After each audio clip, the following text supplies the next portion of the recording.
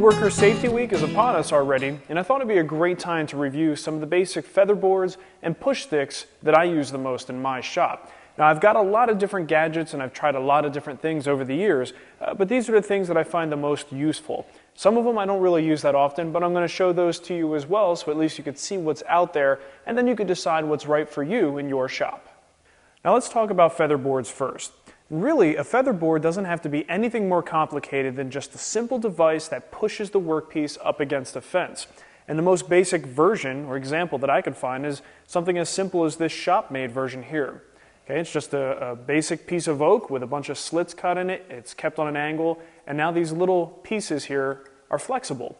So as you push it and clamp it in place, push it against your workpiece, it holds everything in place and also stops it from kicking back. This has a natural resistance to pushing in the opposite direction, so it's really one way only. But this being the most basic, there are a ton of little gadgets on the market today, and the big thing these days is magnets. Okay, so you have, for instance, the MagSwitch brand has a bunch of great little, basically they have an on-off feature. One clockwise turn, the magnet's engaged. Turn them back to the left, and it's completely loose. And it's just a simple plastic featherboard. Nothing really fancy there. Another one that's been around for a while is the Grip-Tight magnetic featherboard. These guys operate with a simple plastic arm here on the side that's a little bit flexible. Okay, and it's the same concept with a very strong magnet that holds it to the cast iron, and you just flip this little arm in the back, and that allows you to pop it off and move it to a different location. Now, the ones that I use the most tend to be the magnetic ones. I just love the fact that I can pretty much plop them anywhere down on the table and move them around as needed. The MagSwitch in particular are one of my favorites because it's just so easy to turn the magnet on and off and move it all around. Now, one disadvantage you're going to find with a magnetic system is if you have a workpiece that's just the right length that the magnet is right over your miter slot, you're going to have some trouble gripping there. So that's definitely something to keep in mind, and you may want to consider one of the other options or something that you can clamp to the table for some extra support. But let me show you how these work. It's pretty straightforward. Most of the time these days I use their universal unit, okay, because this way I could run it in multiple directions. Okay, it's a little bit more versatile. Now let's do a quick review of proper featherboard setup. If you're doing a through cut where you push this piece all the way through and you end up with two separate pieces, you absolutely cannot have your featherboard in line with the blade. Because if you do, the pressure from the featherboard is going to push your off-cut piece into the blade, and that's going to kick back. So that's no good. So if you are doing a through cut, bring your featherboard back a few inches before the blade. Give yourself a good safe zone there. And typically I just give a little bit of pressure into my workpiece with the workpiece in place, tighten it down, and you want just enough resistance so it's difficult to pull back toward you, but with a little moderate pressure you could push forward. You don't want a whole lot of resistance when you're pushing forward. But that's really it. It's a very easy thing to set up, and it really increases the overall safety and the quality of the cut.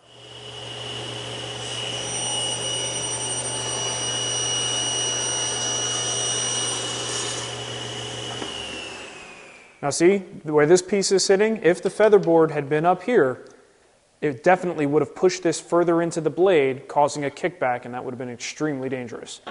Now there's one thing that I wanted to show you. It's not exactly a featherboard. It's a little bit different, but something very, very useful to have in the shop. It's called a Board Buddy. At least that's the brand name. I believe there might be a couple of imitation versions of it on the market, but it always looks like this. It's a colored roller on a unit here, a spring-loaded unit that would attach to your fence. Now I have a new fence system here, and I haven't had a chance to put the little rail that goes in place and holds it in there, so I can't show it to you in action.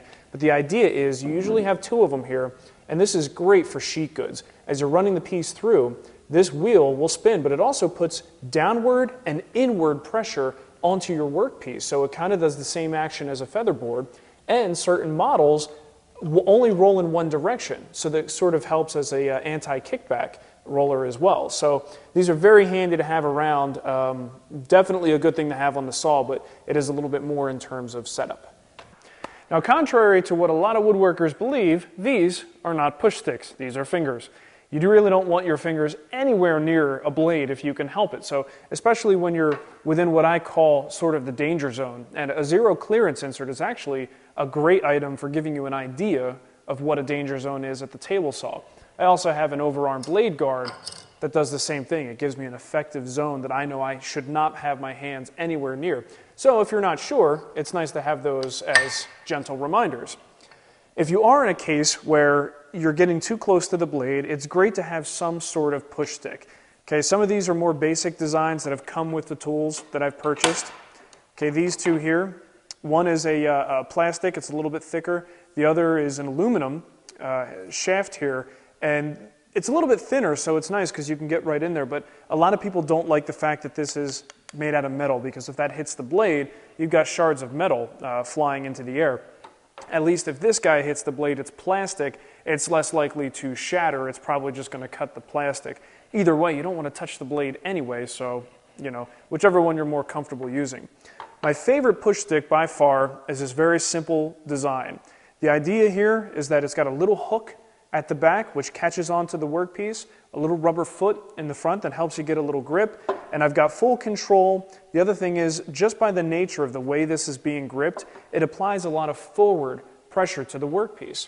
So as I'm pushing forward, I'm not only hooked on the back and giving it that forward motion, it's just by nature putting downward pressure on the workpiece as well.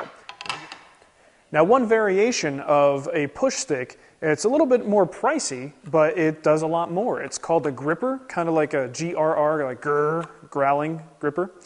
The idea here is for small parts, even larger parts like this, it works really well. It's got a little foot on the outside that helps you balance it out.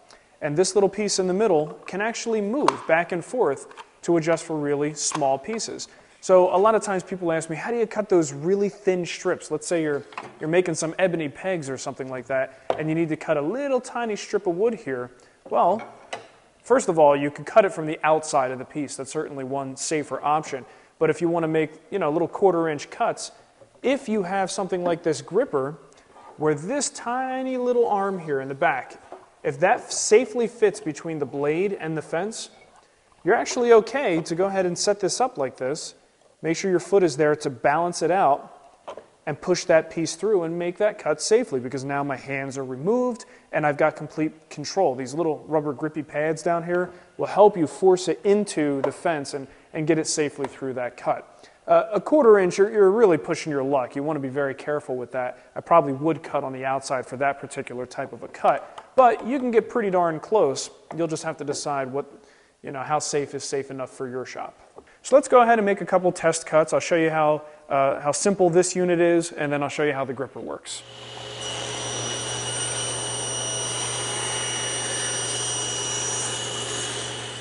Now I'm going to make a roughly 1-inch cut a 1-inch strip from this piece here. So I'm going to take my gripper and make sure that my spacing is such that the blade goes right in between this middle pad and the outer pad. And as long as it travels safely in the middle, I know I can make this cut with no problem. Tighten it down. Okay, get the workpiece in place, make sure it's all the way against the fence. And in fact, I usually put it down on the workpiece and then push both this and the workpiece into the fence. So by the time I hit, I know everything is as far over as it needs to be. Okay, let's make that cut.